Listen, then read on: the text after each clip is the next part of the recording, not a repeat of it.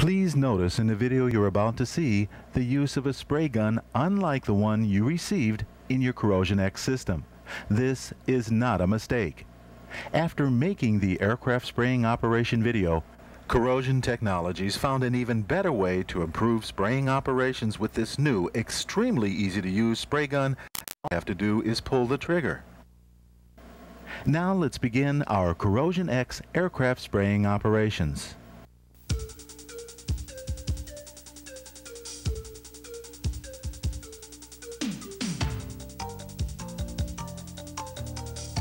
We would like to introduce to you the new Corrosion Technology aircraft spraying system. This new sprayer is the most cost-effective and easy-to-use system ever devised. And unlike other sprayers, the Corrosion Technology spray system requires no assembly. By filling the tank, attaching an air hose, and opening the regulator, you're ready to begin corrosion protection of the aircraft. The Corrosion Technology spraying system for aircraft comes with this convenient and durable 25-foot hose. One of the most popular features of the Corrosion Technology sprayer is its portability. Mounted on a sturdy base, this 5-gallon capacity system can be easily wheeled to various locations. And you can even adjust the volume of the material by this easy hand adjustment method, by turning counterclockwise to effect a coarser spray and clockwise for a lighter spray.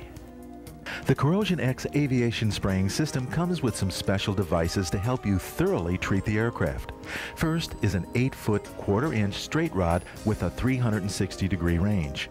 Second is a 6-foot 3/16-inch straight rod with a 180-degree range. Next is a 4-foot 1/4-inch rod with a 360-degree range.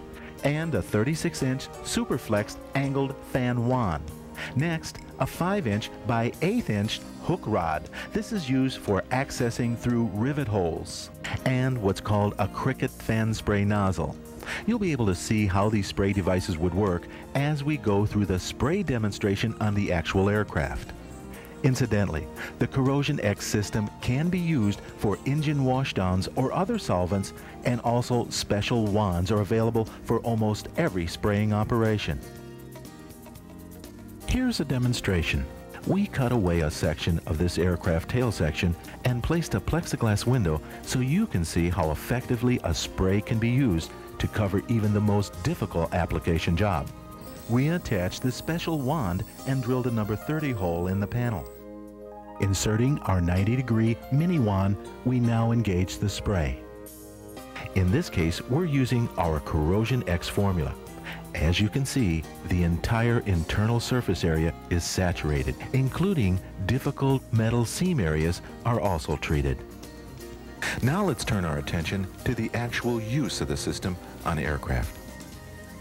We've prepared our aircraft beforehand, anticipating a shooting scheme for the corrosionx process.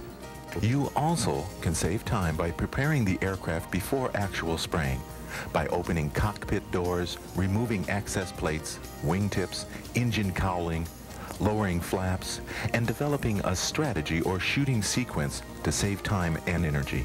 Your corrosionx system comes with various wands or rods. The larger diameter rods are, of course, to cover the larger span areas, and the smaller for smaller access areas.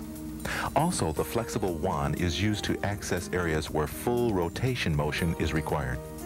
The spray gun can be used by itself when the need arises. The rule of thumb here is in determining which device to use will depend on finding the optimum balance between convenience and effectiveness. The 6-foot 3/16-inch wand is specially designed with a directional curve and is ideal for treating controlled surfaces.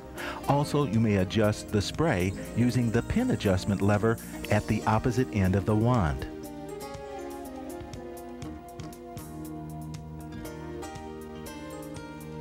Later in this video, we'll demonstrate the practicality of these features. Let's begin with the fuselage of our aircraft, and specifically the engine and its compartment. Note, we've covered only the dry vacuum pump inlet with plastic wrap. It won't be necessary to cover other engine components, but try to avoid spraying on any belts or filters. We begin treating our engine and make an attempt to reach all areas. Moving to the other side of the engine, we've continued the process. You also have the option to use the cricket nozzle here to cover more area in a shorter amount of time.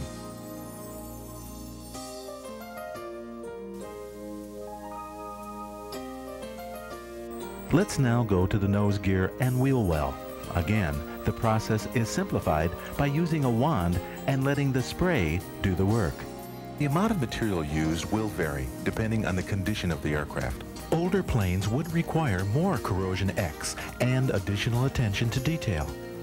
In order to determine proper coverage, visually inspect the treated surfaces for a wet, shiny appearance.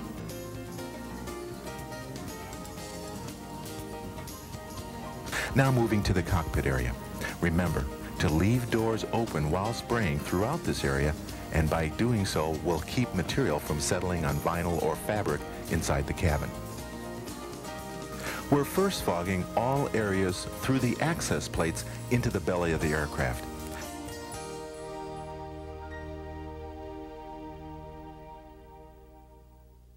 It won't take long to get kind of a feel for this process, and likewise, your efficiency will improve with time as you continue the Corrosion X treatment process. We'll now demonstrate the treatment to the rear cabin area of the fuselage. In most cases, access will be through the tail stinger using the 1/4-inch 8-foot wand. In this instance, we've accessed through the fuselage, making use again of the spray gun. Be sure when beginning to corrosion protect this area to cover oxygen tank fittings with plastic wrap. Also, special attention should be given to avoid spraying on the autopilot servo. If you should inadvertently drench the servo clutch with Corrosion X, clean the clutch with an approved contact cleaner. Use the same method in spraying wheel wells and basically all components on the aircraft: grounding points, cannon plugs, and micro switches. We now turn our attention away from the fuselage and begin treating the wing and tail assembly. In preparation, we've placed the 1/4-inch diameter 8-foot wand on the spray gun, and having already removed the wing tips, we'll access the interior of the structure. Begin the treatment with extending the rod, usually through a lightning hole, as far into the wing as possible. Some trial and error is necessary here to find the exact route and how far the rod will reach, making a total of 4 passes to thoroughly fog all areas. And there you have it. This is the basic method used for corrosion treatment using the fog effect in almost all of the wing and tail sections. In most cases, you'll find additional access through inspection ports. All areas of the aircraft should be treated because all areas, such as flaps, rudders, aileron, stabilizer, are places where corrosion will occur. So thoroughness counts. The challenge here is a test of your own ingenuity to find the best access to the internal structure of the aircraft. Also, you'll need to determine if too much fogging or material is being used. The rule of thumb here is to look for excessive material coming through lap joints or as shown here. If this happens, less time fogging in the structure should be performed.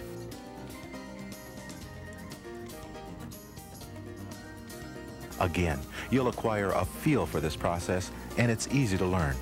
Also, it's advisable to delay corrosion treating an aircraft if it's going to be painted within 6 months.